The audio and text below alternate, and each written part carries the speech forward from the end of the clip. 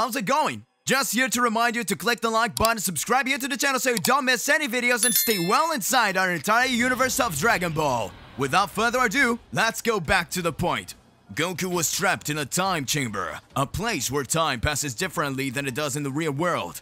He had been imprisoned there because he was considered a threat, since in many different realities a version of Goku caused destruction and chaos in transcendental emotions. However, Goku still didn't know it. Imprisoned Goku did the only thing he could do. He trained intensely, looking for a way to escape this prison. After months of training, Goku felt that he had reached a new level of power.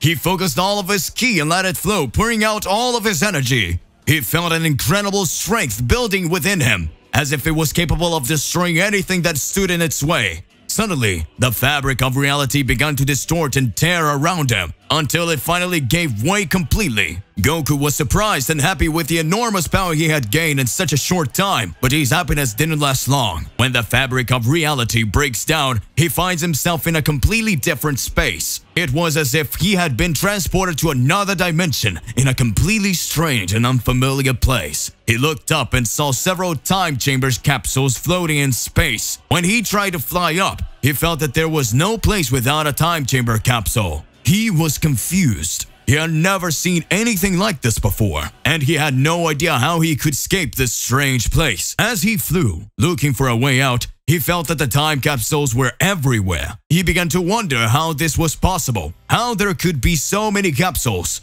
and how the time chambers were contained within them. He tried to fly towards one of the capsules to see what was inside, but was stopped by an incredibly strong barrier that flew him backwards. Goku was surprised. He had never encountered such a strong barrier before. Even with all his powers, Goku couldn't destroy it. Every blow he landed was reflected back at him, making him feel the impact. He knew that something important must be inside that capsule, but he couldn't get there. Determined to find out what was sleeping there, Goku focused all his energy on trying to feel it. Goku focused all his energy on trying to feel if there was something inside the time chamber capsule. To his surprise, he felt ki extremely similar to his own. He was confused for a moment, wondering if the barrier could have reflected his own presence back at him. However, before he could think about it further, he caught the presence of another being with a similar ki to his own, hovering nearby. Goku was excited at the possibility of meeting someone. Following the person's presence,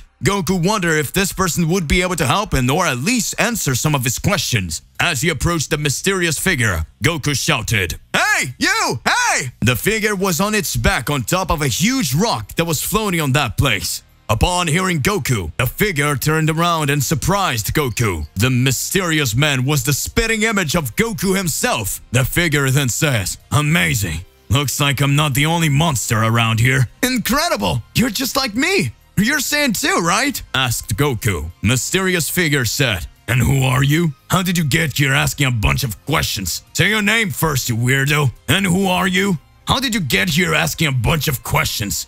Say your name first, you weirdo." "But yeah, I'm a Saiyan, and apparently you are one too, right?" Goku was a little confused by the way the mysterious figure spoke, but he was excited to find someone who could help him understand what he was feeling. He then introduced himself. "I'm Goku, from Universe 7. And you?" The mysterious figure looked at Goku with an intense gaze, as if sizing him up. Goku noticed that there was something different about this figure, something he couldn't explain. Then the figure replied, "Your name is Goku. I never met someone with that name. My name is Kakarot." Goku widened his eyes in surprise. "Really? That's my second name too," he said, shaking his head. "Interesting. You must have a great life story," introduced Kakarot, with a smile on his face. Goku couldn't help but smile too, but his expression soon changed to a more heartfelt one as he remembered why he was there. "Ah, Kakarot, I have something funny to say. I have no idea what's going on. Could you explain to me, what's happening?" asked Goku, sincerely confused by the situation he found himself in. Kakarot looked even more surprised. "Hey, you don't know?" Goku shook his head. "I have no idea. Nobody told me anything. I was trapped in one of those capsules. I don't know how else these capsules are like in the time chamber," explained Goku, looking at Kakarot. Kakarot said, "I see. So you'd know absolutely nothing," he said in a worried manner. "In that case, the first thing you should know is that I am you and you are me from a parallel reality.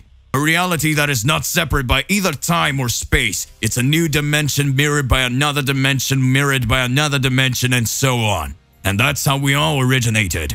Kakarot explained, glaring at Goku. Goku was stunned by Kakarot's explanation. It was hard to understand, but he knew he had to trust him since he was the only clue he had as to what's going on. And the second thing? He asked, eager for more information. We are being haunted by several gods in different realities. At some point, some Goku or Kakarot, that is, whatever the name of this other version of us is, will be captured and imprisoned in a capsule with temporal rooms, said Kakarot, his expression becoming more serious. Goku was completely stunned by Kakarot's words, but at the same time, he felt a strange animation inside him. He had never imagined that there would be so many gods behind him and his other versions. How's that even possible? Why are we even being hunted? Kakarot realized Goku's confusion and explained, Several versions of us have already caused imaginable catastrophes. We were classified as a threat at the level of the Great Senno-sama. The gods decided to hunt us all down because worse than a god of destruction is a god of antimatter. Someone who can erase life like it's nothing. A version of us, they call that. Goku was shocked by the revelation, but he also felt a twinge of pride. So you mean our potential for evolution surpasses the gods and that's why they're afraid of us? Asked Goku. Exactly, replied Kakarot excitedly. And even now you still don't realize what you've done, do you? Asked Kakarot. I don't understand anything. What did I do? Kakarot looked at Goku in awe and said, You have great potential, my friend. Anyone who escapes the capsule is no longer the same. I still don't understand. You just escaped from a capsule that imprisoned you in a temporal chamber made to punish angels and even rebellious gods. At that moment, you overcome a pseudo-god of destruction, maybe even clash with an angel, explained Kakarot. Goku looked at Kakarot in surprise. He couldn't believe he had so much power inside him, but then a feeling of dread began to build in his chest. If the gods were hunting them all down, that meant he wasn't safe anywhere. Goku looked at Kakarot in surprise. He asked him how they were going to seek to evolve with the gods all the time behind them. We won't be safe anywhere, pointed Goku. Kakarot hesitated before answering Goku, but he finally said, Yes and no. We're safe, but our other versions are still being hunted. He sighed, thinking of the challenges they still lay ahead. Our problems now are no longer the gods. After all, we've already been captured. But we only managed to get past the first problem. There are still other challenges to return to our reality. Goku looked at Kakarot worried and asked, And in the second problem, are we alone? Kakarot shook his head. No, we're not alone. There are many of us scattered around, all looking for a way to increase our power and escape from here. Kakarot looked thoughtful before adding, I heard that a version of us has been causing a lot of trouble for the gods outside. This version was the first to escape the time chamber. It became known as the Devourer of Life or God of Antimatter. He simply ended all traces of existing life by escaping from prison. Because of this, the gods decided to make a new layer of protective barrier to prevent other possible versions of us from escaping. We will have to do much more than that. We will have to do much more than just escaping the capsule. It will be something new and unprecedented. Goku was impressed by the story. This guy must be amazing. I'd like to fight him one day, he said, his expression determined. Kakarot agreed. He must be, but we have to focus on getting out of here first. Then we can think about challenging the Life Eater. Goku nodded, agreeing with his friend. Of course, we need a plan first. But the idea of fighting someone that strong is exciting. As they were talking, a mysterious figure approached. It was a version of Vegeta they had never seen before. He had a somber air and appeared to be in a state of deep meditation. Kakarot and Goku were surprised to see him, but decided to approach him to try and find out more about his history and his quest to escape that place. They approached carefully, trying not to disturb Vegeta's concentration. Hey, who are you? Asked Goku, trying to get Vegeta's attention. Vegeta opened his eyes slowly, and his expression turned into a mixture of anger and disbelief. I am the great King Vegeta, of course. How did you not realize that before? Kakarot took a step forward, trying to defuse the situation. Sorry, we didn't mean to offend you. We're just trying to escape this place and wanted to know if you had any information that could help us. Vegeta looked hesitant to share anything with them. I don't trust you. I don't know if you're our friends or enemies. Goku was in a state of confusion as he saw a version of Vegeta in front of him. He had thought that that place would only be inhabited by versions of him. But to his surprise, there was also a version of his eternal rival. Kakarot, for his part, was also surprised and stated that he had never seen any other version of Vegeta in his travels and wanderings in this world they were trapped in. In addition, Kakarot said that he never imagined that Prince Vegeta could be a king in any reality, because in his reality Vegeta always preached peace and was so meek and calm that he was a fiasco as a Saiyan warrior. This statement left Goku even more confused, as in his reality Vegeta was known as a Chaos Wrangler and a powerful Saiyan warrior.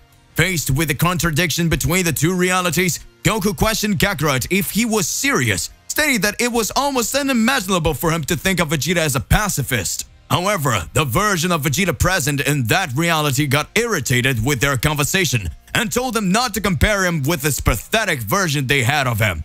Vegeta's presence in another reality, especially as a pacifist, was something difficult for Goku to understand, who had always known Vegeta as a fierce warrior and the constant antagonist in his battles. Kakarot's statement about Vegeta's personality in his reality seemed almost absurd to Goku, who was used to fighting the Saiyan Prince in his own reality. The conversation with the version of Vegeta present in that reality left Goku and Kakarot thoughtful for a few seconds and curious about the different versions of themselves and their friends that could exist in other realities. They began to question themselves about how the choices and decisions they have made in their own realities could have led to different outcomes in other realities. The experience of meeting a different version of a familiar character was a new experience for both Goku and Kakarot.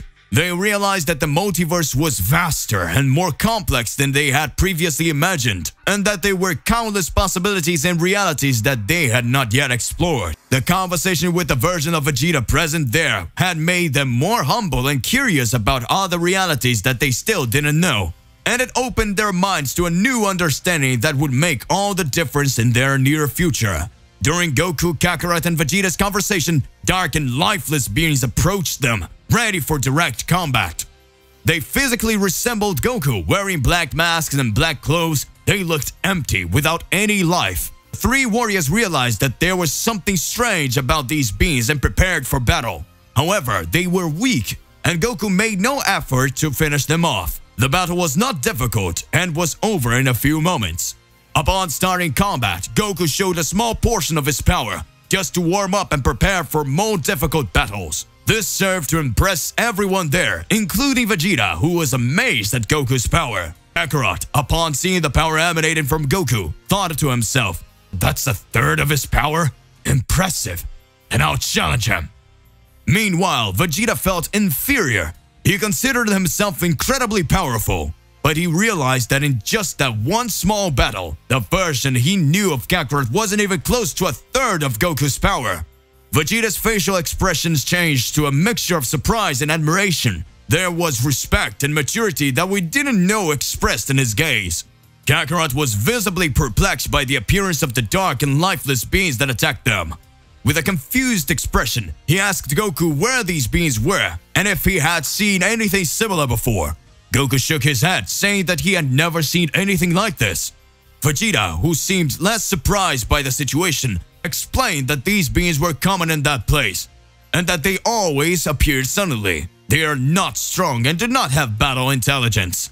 It is as if they were lifeless dolls following orders, but their origin was still unknown. Meanwhile, the beings' bodies began to dissipate, turning into dust. Unfortunately, this prevented any kind of more detailed investigation into the origin of these mysterious beings.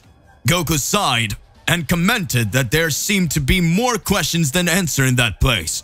He looked around, taking in the desolate landscape and dark, unsettling space. It was like they were in a completely different world that they were used to. Kakarot, for his part, seemed excited at the prospect of new challenges and adventures. He turned to Goku and said with a smile on his face, "Well, at least we're not going to get bored here, are we?" However, Vegeta remained silent and seemed to be mulling something over in silence. His expression was serious and concentrated, as if he was analyzing every detail of his surroundings. And this is where we're gonna end today. So, my partner, what do you believe? Will Goku overcome this situation? What is the truth behind these beings? What can happen in the midst of all this? Regardless of what it is more than important that you already expose it here in your comments so that we can enter into that crazy debate. Don't forget to click the like button, subscribe here to the channel, and hit the bell so you don't miss any videos. And that's it for today. I'll see you in the next one. Goodbye.